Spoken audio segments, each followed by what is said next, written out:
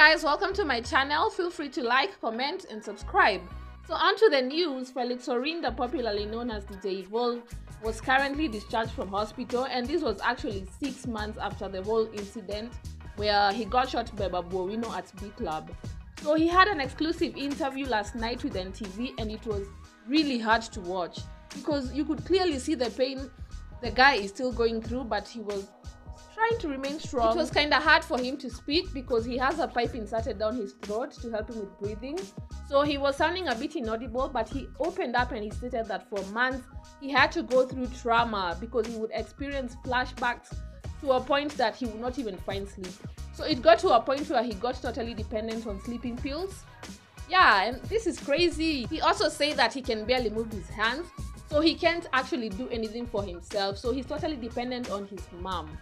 And it was so sad when he said that, his hands were his main tool of trade. So right now he can't even grind. It's crazy because his life has been reduced to almost nothing. Meanwhile, some people we know are out here living their lives to the fullest.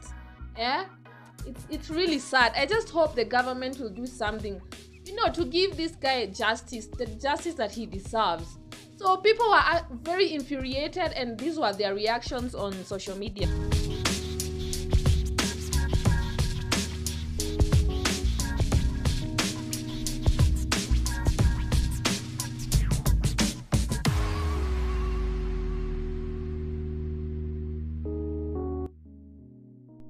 Alright guys, that's all for now. Don't forget to like and subscribe, and if you have any thoughts, just make sure you comment down below. Yeah, bye. Let's go back.